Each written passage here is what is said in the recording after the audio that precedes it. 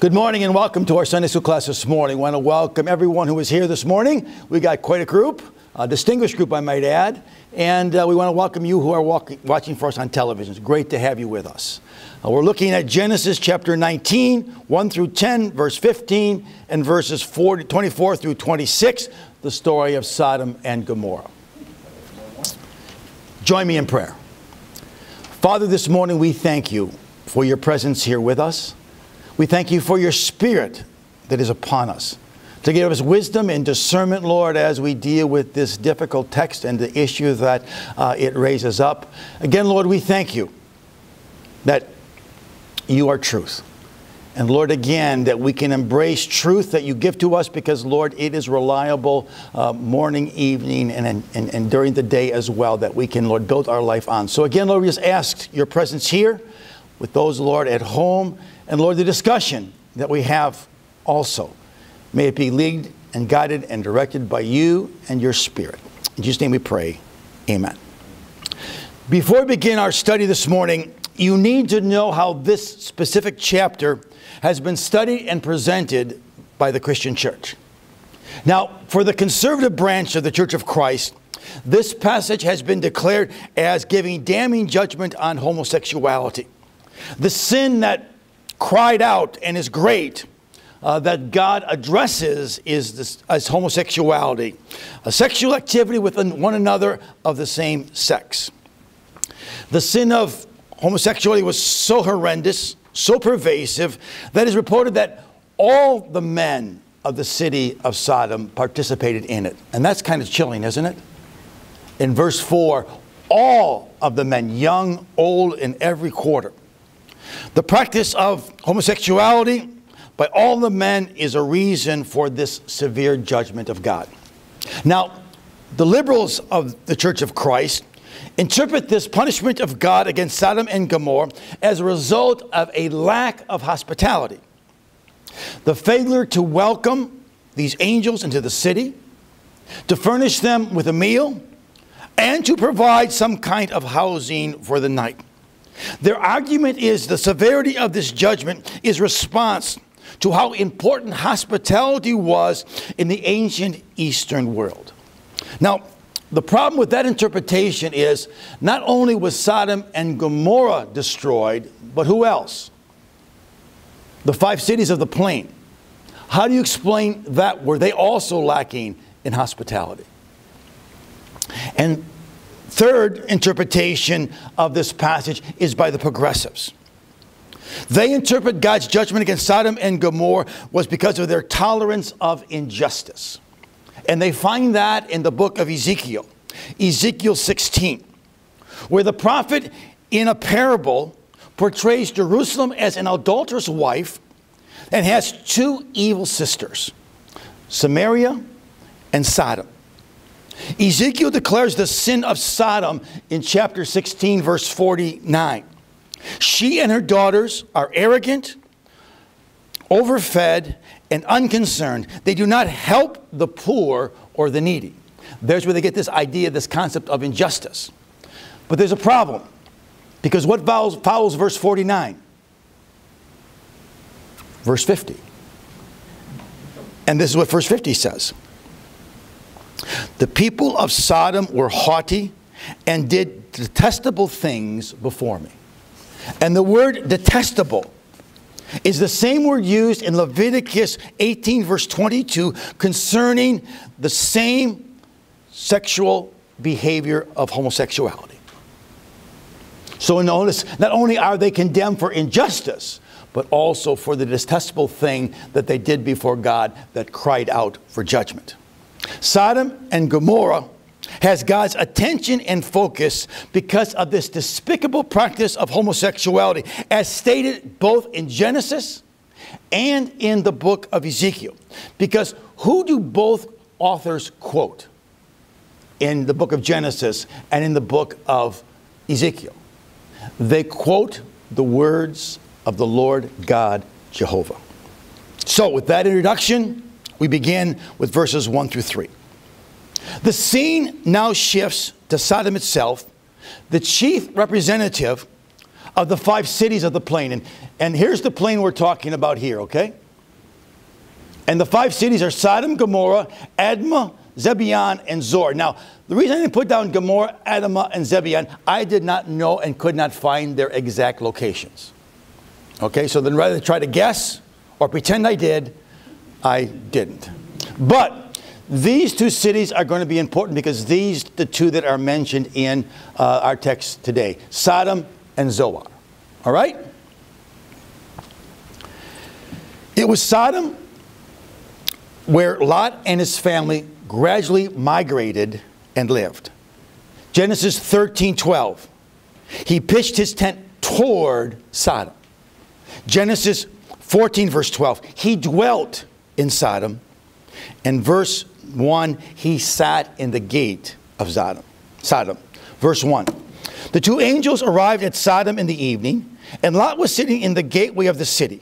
When he saw them, he got up to meet them, bowed down with his face to the ground. Now, the gate of the city was the place where business and commercial activities were conducted. Also, where the judicial council met and made again in pending decisions that was the law of the city. Evidently, Lot himself was some kind of city magistrate, because the gate of any city was the physical symbol of collective authority and power. Are you impressed that Lot became an official in the city of Sodom?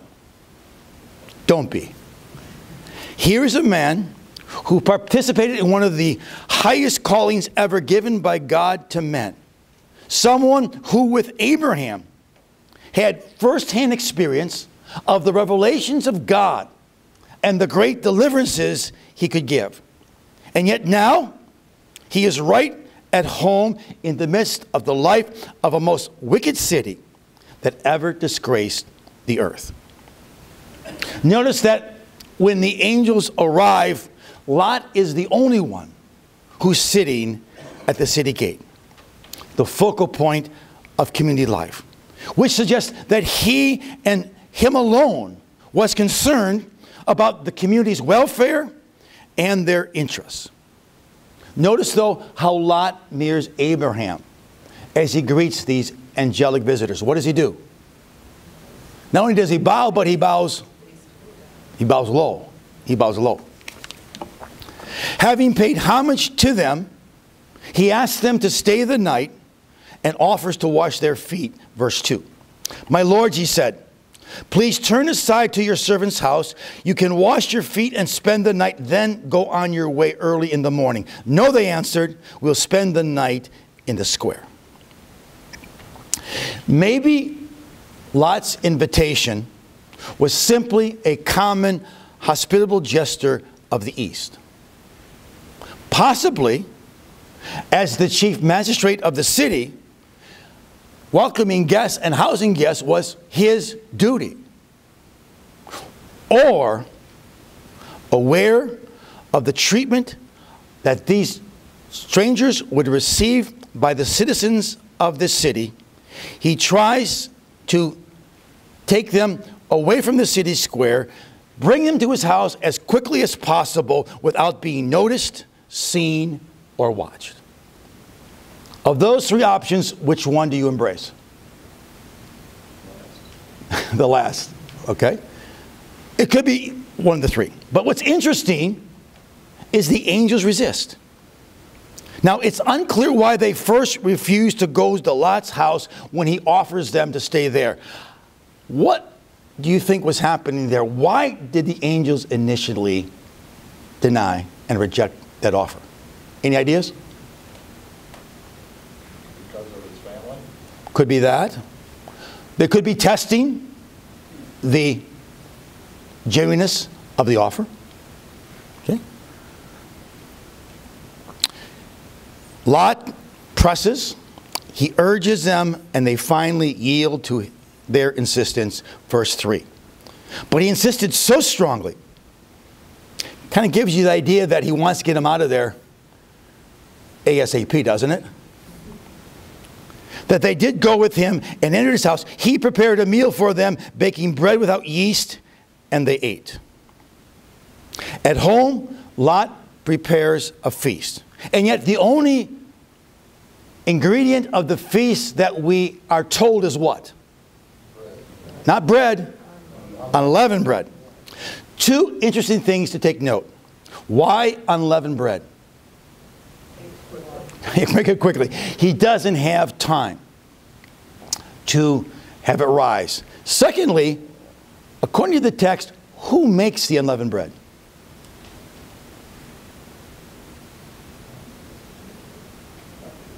Lot. When these visitors came to Abraham, who made the bread? Sarah. Who cooked the calf? His servants. Why didn't his wife cook the unleavened bread? Could it be that maybe she did not welcome these strangers in her home? Why wouldn't she want these strangers in their home? Could be a couple reasons. Again, she was with Lot through all the Abraham experiences. Maybe there was something about these strangers that she knew were different, distinctive than most people. Or, like Lot, was afraid for her own safety and welfare because what? It's going to happen.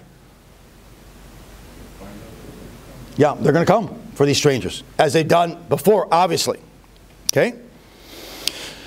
We move on then, verses 4 through 10, verses 4 and 5. Before they'd gone to bed, all the men from every part of the city of Sodom, both young and old, surrounded the house. Is there any man not mentioned in there? All the men, every part of the city, old and young, surrounded the house. They called to Lot, "Where are the men who came to you tonight? Bring them out to us so that we can have sex with them." Here we have a picture of just how depraved and wicked the city of Sodom was. The scene that's depicted here is almost unbelievable as the revelation of depravity of the people in Sodom. The intent to commit homosexual rape is disgusting enough, but here we have a case in which every man of the city, old, young, from every corner, surrounded the house with the intent to commit this crime against Lot's guests. Every male in the city of Sodom were in. Okay? They were in. Another dimension to this horrible sin is the fact that old and young men as well were driven by this lust, and rather to practice this terrible practice in secret, what are they doing? They are outside in the street shouting and screaming what they want to do. There was no secret. It was all open. No wonder God called the sin of Sodom very grievous. Make no mistake, the demand of all the male citizens of Sodom to know these visitors is an ancient idiom which refers to sexual activity. So, the kind of sexual activity that is depicted and described here is what? Male to male sex, okay? Which is known as homosexuality. Lot, who is obligated to protect these visitors, who he found and sheltered them under his roof, acts in desperation to save his guests. Verses 6 through 8. Lot went outside to meet them and shut the door behind him and said, "No, my friends, don't do this wicked thing. Look, I have 2 daughters who have never slept with a man. Let me bring them out to you, and you can do what you like to them. But don't do anything to these men, for they have come under the protection of my roof." Here is another layer of the story, which is perhaps more disturbing than the action of the men of Sodom. It's hard for us to understand, even with the allowance for the exaggerated custom of hospitality, how Lot could offer his daughters in this way. To be willing and ready to allow his 2 virgin daughters to be raped and ravaged all night by this crowd is both unimaginable and inexcusable. Would you agree? It's just really hard to fathom, which makes you ask yourself, why would he do that? Do you think he's aware that these are angels from the court of God? And was this an act of desperation to spare himself from judgment if these men got hold of these angels? Because again, this makes no sense. This is the ultimate betrayal of a father to his daughters, is it not? Verse 9. Get out of the way, they replied. This fellow came here as a foreigner, and now he wants to play the judge. We'll treat you worse than them. They kept bringing pressure on Lot and moved forward to break down the door. Whatever the reasoning behind this strange proposal, it did not deter all the men of the city in their sexual appetite. In fact, what did it do? It made them even angrier, didn't it? Because what do they tell Lot? We're going to take these 2 visitors. But guess what? After them, who's next? You. And we're going to do much worse to you than we're going to do to these 2 visitors. So Lot's actions just upset them more. Finally, when it becomes apparent Lot could not hold the men of the city back, the angels themselves stepped forward and intervened. Verse 10. But the men inside reached out, pulled Lot back into the door, and shut the door. Who comes to Lot's rescue? Not just the angels, but God who sent them. Okay? Interesting. Verse 11 tells us that the angels struck the men outside with blindness. Now, this is a particular kind of blindness, much like what we read on in 2 Kings chapter 6, verse 15. When God smote the vast entire Syrian army with blindness so that Elisha could escape. Now, this blindness that God sent to the Syrian army, and this blindness the angels gave to the men of Sodom, is not a lack of sight, but rather it's a blindness of confusion. They could see, but they could not identify where they were, which means they could not find Lot's door to push it open. So when they were unable to find the door, ultimately, what did these men do? They go back home again. Okay? You know what? You don't care. That's a biblical mystery right there. Maybe the blindness, when they got close to home, the blindness left, and oh, I'm home. All right? Verse 15. With the coming of dawn, the angel urges Lot, saying, hurry, take your wife, your 2 daughters who are here, or you will be swept away, and the city, when the city is punished. The angel insists Lot, his wife, and 2 daughters leave. They make it plain that the destruction of this city is going to come early the next morning, after the city was fully awake and aware what was happening, before anyone in the city would leave for work, for the field, and for any other purpose, and before any person came into the city who was not a citizen of the city. What does that tell you?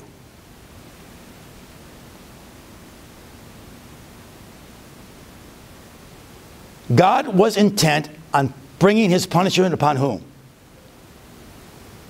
Upon the people of Sodom, upon his citizens. No one else. It was directed toward them for the sin that they committed and for the sin that they allowed to be part of their life and of their city. No other person was going to be paid for the price of their sin. They were to endure and experience it all. Amazing how the angels tell him that, isn't it? That it's going to come early in the morning. Everyone's going to be awake and aware, so they'll be very aware of what's happening, but no one's going to escape it, and no foreigner or stranger is going to experience it. It is reserved for whom? For the citizens of Sodom. The angels stress the urgency of leaving without delay. Without ever looking back behind them, flee to the mountains as fast as they can. It's intriguing to read that Lot and daughters and the two fiancés refused to go. They were told, but they refused to go. Why? They thought it was a big joke. It's like, it's never going to happen. What's he talking about? What was he talking about? Even Lot tries to compromise, asking the angel to allow him to move into one of the smaller cities, the city of Zoar. Why? Lot was afraid he could not survive in the mountains. Why not? For a vast amount of years, where did Lot survive? In the desert. With Abraham, he was where? He was in the desert, scratching out for life. What happened to Lot? He moved into the city, and what happened? He didn't have to work for anything. Everything was provided. So Lot, again, is comfortable in Sodom and just doesn't see himself being able to survive in the mountains. So what does God do?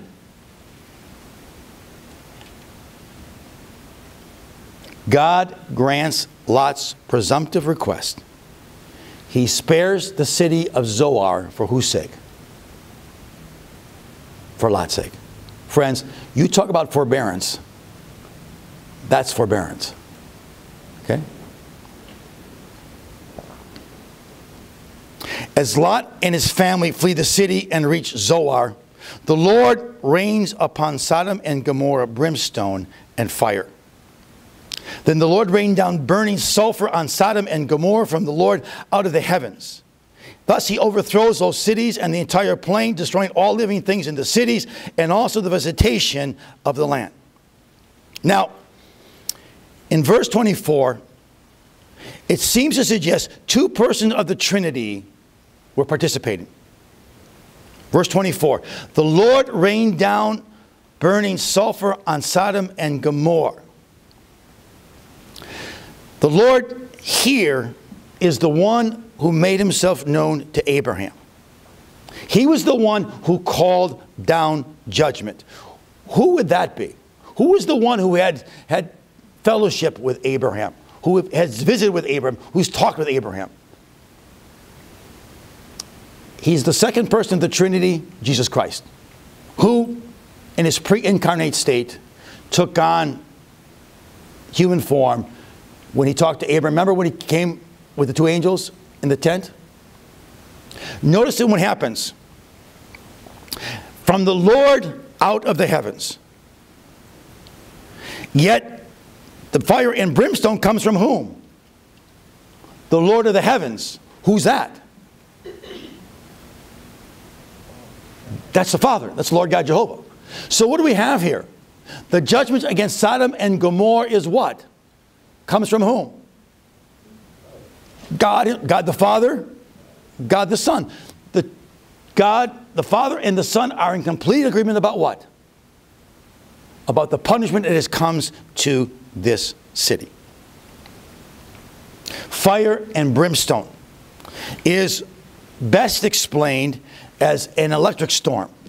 Lightning that comes from the heavens, and the brimstone is again that which the lightning ignites, explodes, and consumes. Okay? Everyone who inhabited these four cities and everything that grew and was built around these cities was what? Utterly destroyed. It's kind of like Hiroshima after the A-bomb, isn't it? Just Verse 26 simply records a natural calamity that happened to the wife of Lot, as she very reluctantly followed her husbands and daughters out of Sodom. But Lot's wife looked back, and she became a pillar of salt. Why did she look back? Yeah. Where was her heart? It was still there. Weren't they told not to look back? They were told to go, to run to the mountains. Yeah. Do you feel sorry for all the animals and children? I mean, think about it. If you look a little wider. Yeah. But again, what is the effect of sin? Yeah. But again, it's passed down from children, from parents to children, third, fourth generations of those who do evil. And again, how long was this going on in Sodom and Gomorrah? And again, they talk about young and old. So obviously, this behavior in Sodom seemed to be a learned behavior, didn't it? That was embraced. This event would have captured the imagination of the original readers.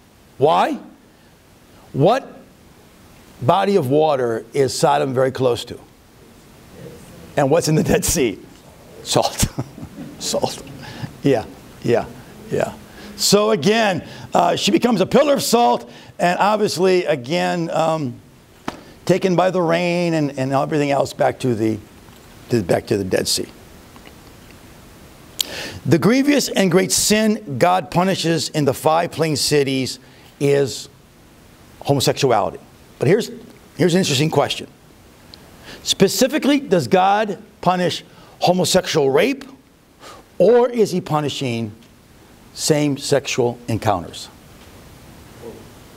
Yeah, all of them. Okay, yeah. Now, some would try to, obviously, split hairs there. Yeah. But again, unless one was practicing the first, they would not have pursued the second. Okay? Why is this sin so abhorrent and grievous to the Lord God Jehovah? That's the question.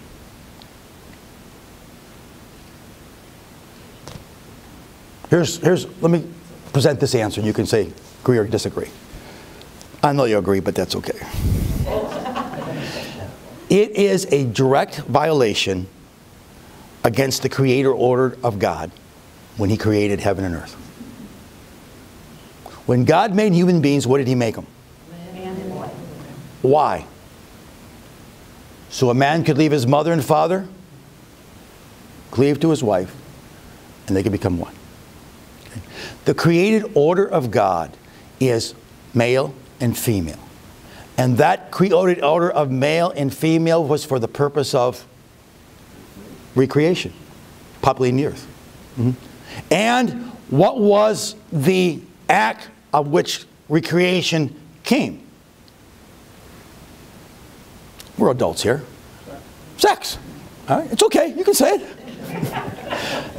It was a sexual act, right?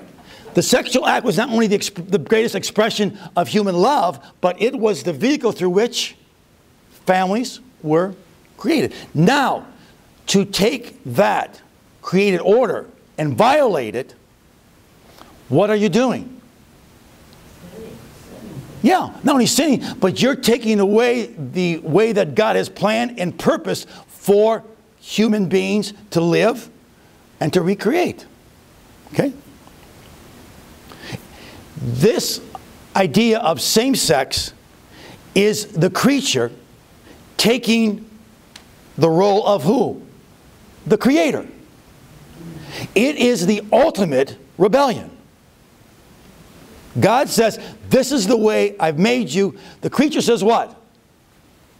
Hey, I don't like that way. I like this way. And yet, in that way, the creature just destroys, implodes the plans and purpose God has for the continuance of this world and of human life and family. I'd like to respond to this because I don't agree with Pope Francis a lot. But did you hear his edict about 4 or 5 weeks ago? Pope Francis, when he became Pope, he was the champion of the progressives and the liberals. They thought that he was going to do great change and transformation. 4 or 5 weeks ago, he made this edict and was given to the homosexual community. And I quote, "We cannot bless your unions because the church cannot bless sin." Did anybody read that or hear that? Check me out on that one. But, but I thought, when I heard that, I got, wow, wow, you know.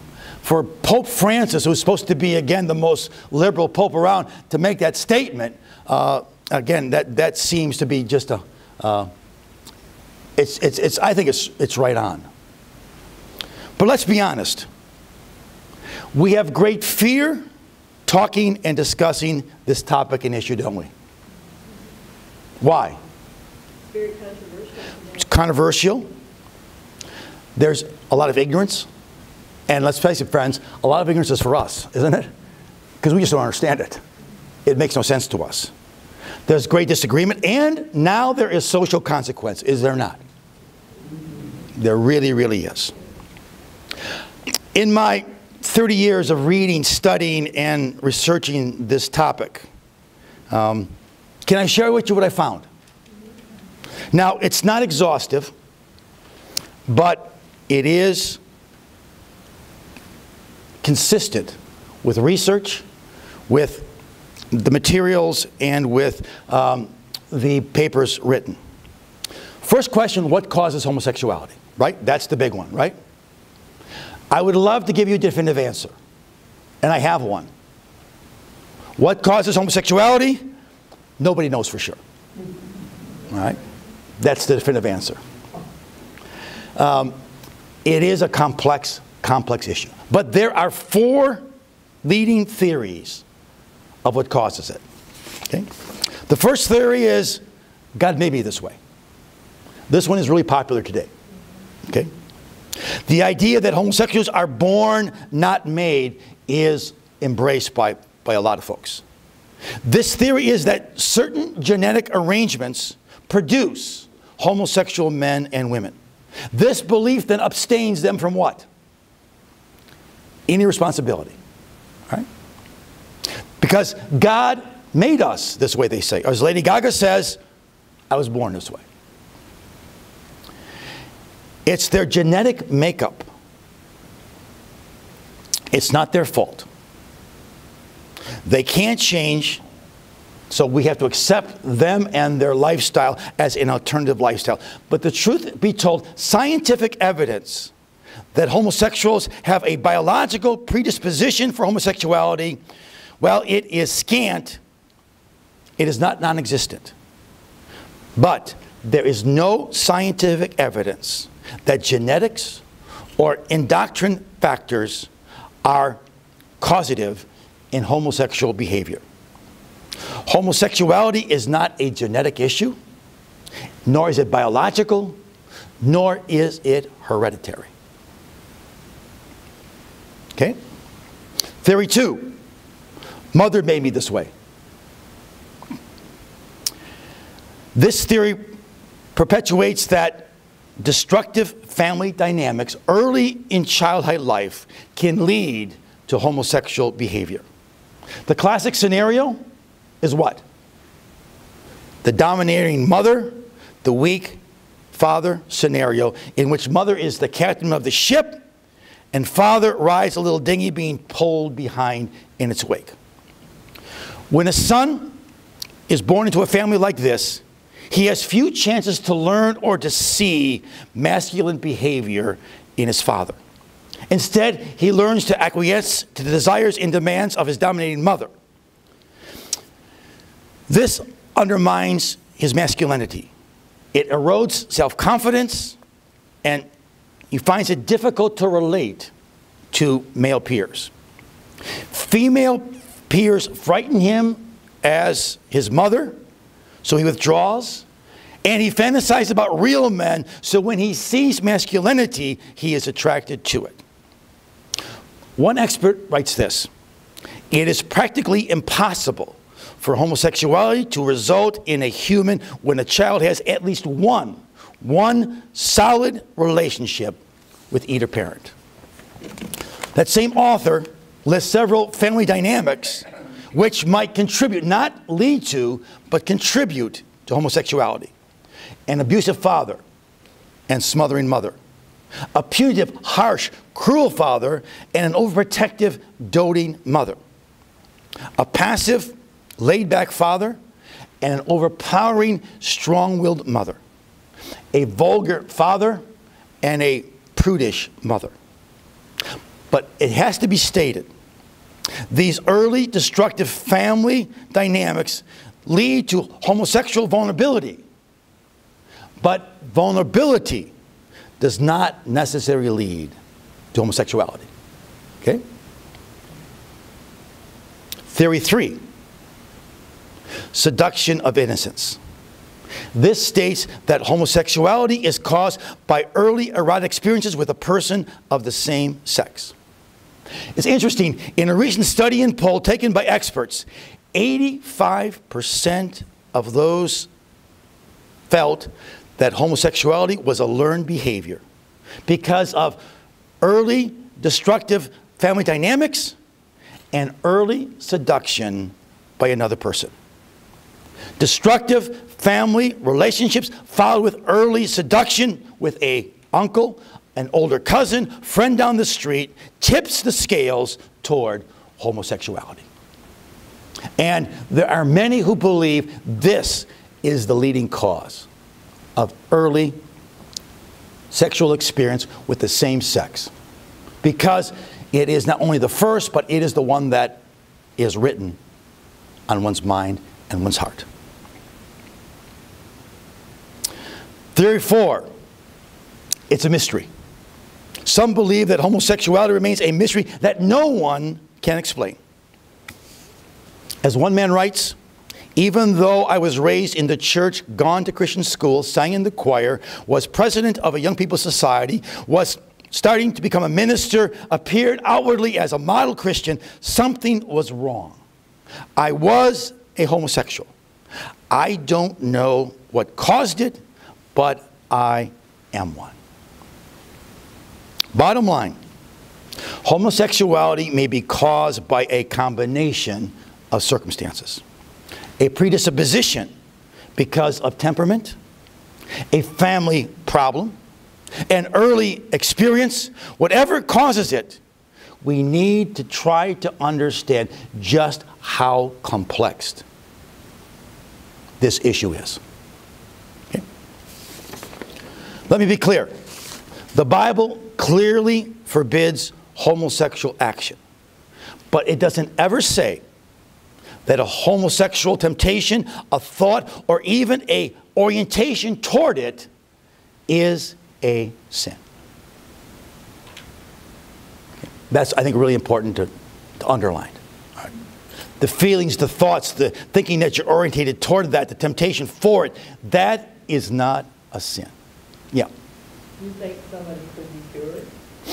There have been many who've done, yeah. And again, you know, there's two sides of that too. There's this indoctrination thing where they go and just get locked up and, you know, kind of get retrained. Yeah, again, it's a long, hard process. Years ago, I went to a concert at Zeeland High. This was years. And this was a harvest, well known. And he stood up and said I was a homosexual, but I've been cured. He said I became a Christian and married a Christian girl. Yeah. Pastor Ruthan's home church, Calvary Reform, their new pastor was a homosexual, but he also was a drug addict. So you can imagine what was going on with that, you know, in those dark, dark days. But again, came to faith and came through it. Let me end on a positive note, because I think we need to end there. What should our attitude be toward homosexuals and to homosexual community? Because that's really where we're at now, right? First, be their friend. Jesus was called to be the friend of whom? Sinners. Why? Like everyone else, homosexuals are looking for unconditional acceptance. What they're asking is, can you just love me as I am? That's a call for what? Unconditional love. Have we received that unconditional love? I mean, God knows who we are, doesn't He? And that's not very good. He knows all of our flaws, all of our weaknesses, and yet what does He do? Still loves us. Truth is that most homosexuals have been rejected all their life. So they've sought refuge where? In the homosexual community to get a sense of caring. The Lord Jesus Christ has a special burden for those rejected by society and living in deep pain. We are called to follow that example. Second, be informed. When you combine ignorance with passion and conviction, what do you get? Persecution and intolerance, don't you? Ignorance with passion and conviction, you get persecution and intolerance. Make it better to combine knowledge with compassion instead. I think we need to make an effort to become informed. Avoiding the problem and the issue doesn't make it disappear, but rather only complicates it. Because when we don't gain information, when we don't try to learn and understand, what do? We blind ourselves, don't we? We blind ourselves to what's out there and what we need to know. Third, be understanding. Realize the complexity of this issue. I mean, this, for a person, this has taken time and a lot of different experiences. It's not nature. It's not just nurture. It's often a combination of things. And many of those things that brought them to where they are have been hurtful and painful. And we as Christians don't need to add to that pain and hurt, do we? Fourth, inspire hope. As one of Christ's disciples, as a church of Christ, we are called to love with a special love those who have been rejected, deposed, powerless, and without hope. And certainly, that includes many homosexuals as well, who are struggling to live in this world. I mean, that's my understanding of God's call to us, to this group of people, which again, initially, we may have intense feelings against, but again, as I've gotten to know many of them, they're just people who are struggling. They really are. They really are. Would you marry a couple? As a minister of the gospel, no, I couldn't. If I was a justice of the peace, I could. No, I could. But again, I think it's very important when we're talking about the church of Christ, the body of Christ, and the commitment we have to Christ and living under His reign and rule, there's a whole different set of dynamics than living in the world as Christians giving witness, isn't it? There's a whole different dynamics.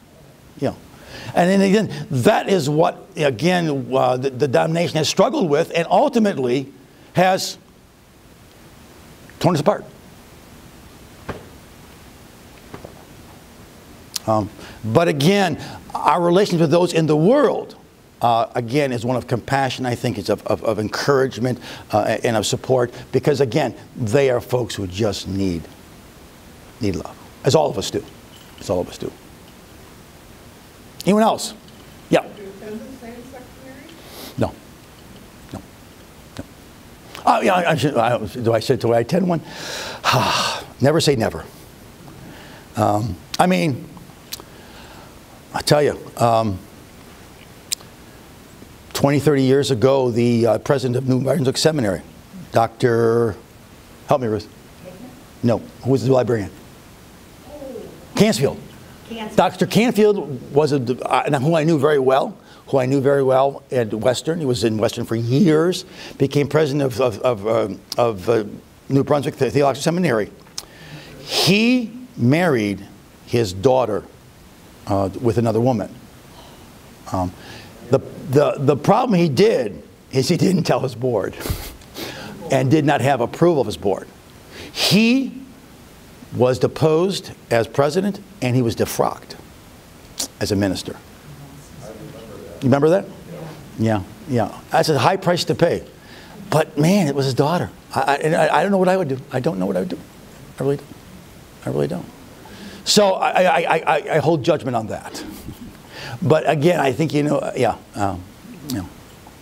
Yes? I was invited and I went to a wedding like that Mhm. because I felt like they were nice people. There was, it's not my job to judge, that belongs to Yeah, everyone. I think so. But I feel like if you don't go, you're rejecting them. And they were very nice people. Yeah. I mean, I didn't know Yeah. them well, You know, well, but I think, again, like I say, life within the Church of Christ, the responsibilities and the expectations are different than life in the world as Christians who are bearers of Christ's love. Those are two very different and distinctive ways we need to act and respond. I think that's what you're saying. Yeah, yeah. I mean, and not coming. Obviously, you're speaking. They'll make a judgment about Christianity, carte blanche, from that. So I think we're also witnesses of Christ in the world, friends. And our witness for Christ needs to be of what?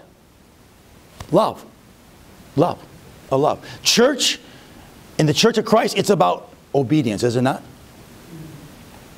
It's about, again, coming under His lordship and His leadership that He has set for us. That is a different expectation than in the world as His people radiate love and grace. At least that's how I see it. Anyone else? It's tough. It's a tough one. Yeah. If homosexuals are welcome in church. But Absolutely. I don't think they should be a leader. No. Again, I think the Church of Christ should welcome any and all. If they are ever going to think about changing or whatever, it's not going to happen if they're not in the church. So I think, every church is open to that. Hopefully, the Reformed Church is open to that. Coming in, leadership, being part of the church, that's a whole other discussion that has to happen. A couple years ago, we had Lincoln Park Days, which we are in the outside. We have a table out there for kids and give out information. And I was confronted with a young man who was a homosexual. He was tired of going to New York City for church, and he asked me, would I be welcome at your church? And I said, sure, come. He goes, really, would I be welcome? Taunting me. I go, yeah, come on, why don't you try it once? There's churches that they won't let me in. I said, well, we'll let you in. Come. So guess who came Saturday or Sunday? You did. And the first thought I have is, what did I do? But again, Ruth Ann met him on Saturday. She greeted him, hugged him on Sunday. Another lady did the same thing. I did the same thing. And he attended worship. And during the singing of the last song, he left. And we've never seen him since. But why? I think it was just a challenge for us. Hey, will you accept me?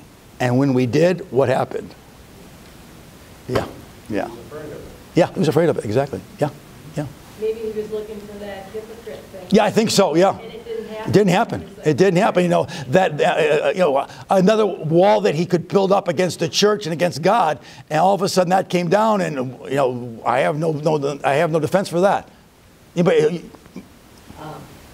During the winter, I have two girls that come from the bridge. Mhm. One of the 50 boys, but these are girls, and one girl, she said, I live with two mothers, but Mhm. one is the father. Do you think that is right? And I said, you read in the Bible what does that say? Were they supposed to be married? Yeah. This is like a freshman in high school. Yeah. On that issue too, there's the ideal, and then there's others than the ideal. Now, would you rather have a child live in foster care or, whatever, or have two human beings who really love them and is committed to them to raise them?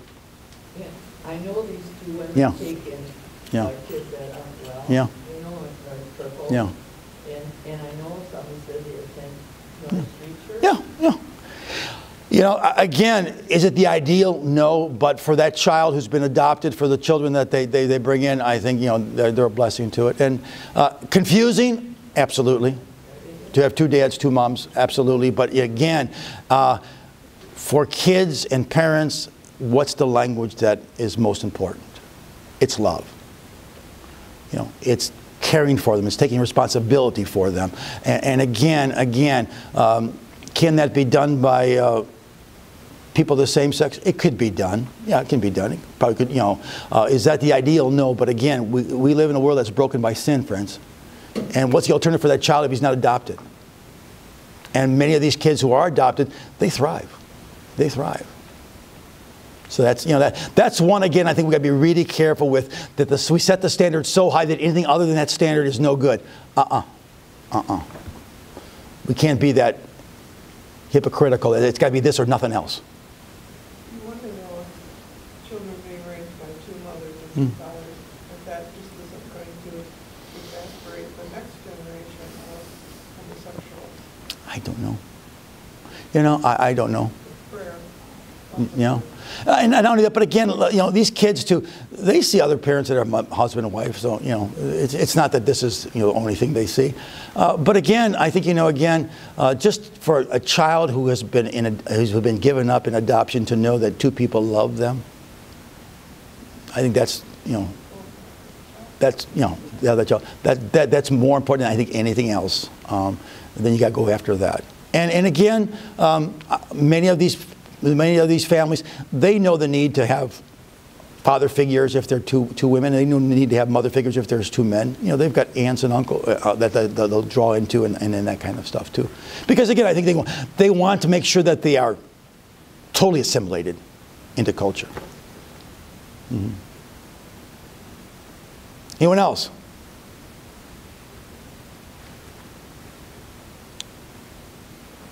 It's the critical issue of our age.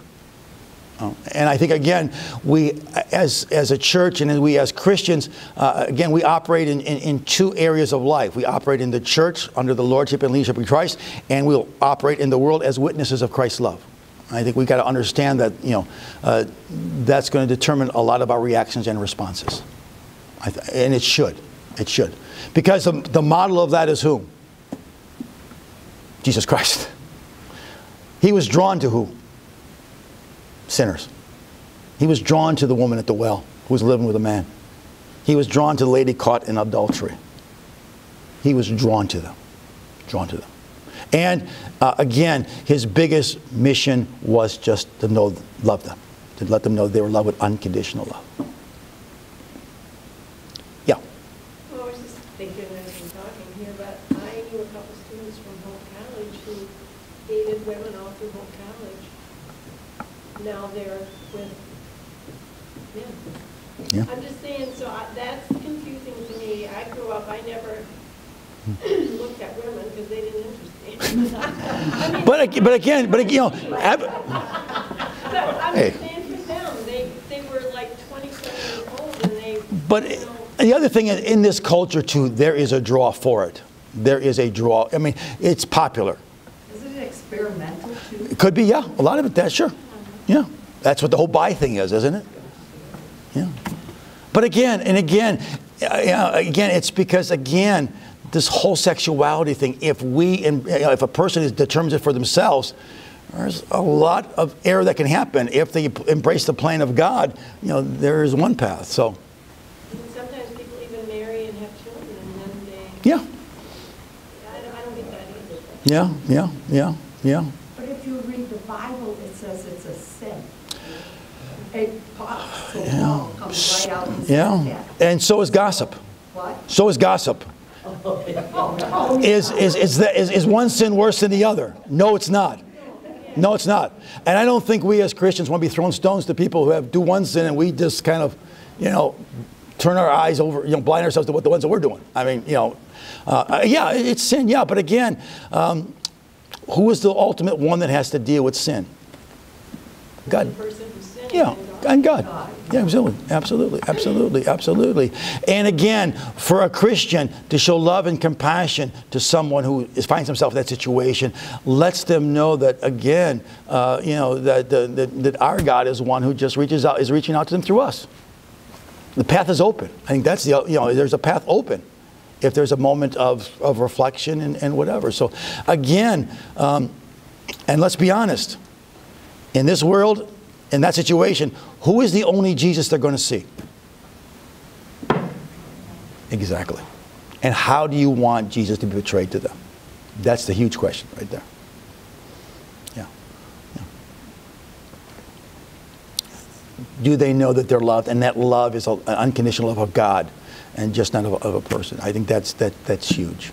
That's how we deal with it. Now, like I said, in the church, it's a whole different, there's a whole different issue, because you're dealing with, again, things that we know God has called us to be and God called us to do and has empowered us to be and do by His Spirit. That's a whole different thing than out in the world where we want to be Jesus to these folks. And I think, again, doing that will kind of bring down our anxiety as well. Because, again, we now have a way that we feel comfortable of, again, expressing Jesus Christ's love to them rather than to stare, point, or talk about them when they walk away. That doesn't help our witness at all, or our heart, or our spirit. We done, Ron? Let's pray. Heavenly Father, this is a hard lesson because it deals with an issue, Lord, that is front and center in 21st century America. And Lord, there are all kinds of feelings and emotions we have. First of all, because it is so new and different. And secondly, because, again, Lord, of your teaching in your word. And yet, Father, help us to understand that our role as your people is not to maintain the purity of the church or our community, of our country, but, Lord, it is to show the love of Jesus Christ to others. And, Lord, especially to those who are hurting, who are struggling, who's been rejected and denied, who've been hurt, Lord, by those who are supposed to love them and care for them. So, Father, again, we just ask and pray that you'll give us a loving heart and a kind spirit as we move and walk around in Zeeland and in Holland, Lord, and in our world. Again, Lord, help us to seek a spirit of understanding rather than one of judgment. One, Lord, of discernment rather than, again, Lord, one of just of absolutes. One where, again, Lord, love conquers and wins in all situations. Lord, as we deal as a denomination, as a church, with this issue, again, Lord, we just pray that for Pastor Jonathan and Marcia, for the consistory, Lord, that you just give them wisdom and discernment and discretion. Again, Lord, may their hearts and minds stay open to your Spirit as He moves and guides and directs, Lord, again, the stance we will take, and, Lord, again, the action that will have to be part of our church as we move ahead in this 21st century. But, Father, we take hope and comfort in that you rule and, Lord, are in control. That, again, Father, you watch over us and you care for us. And, Lord, again, that you will empower and enable us to be what you want us to be so that we can be Jesus to our world. In His name we pray. Amen.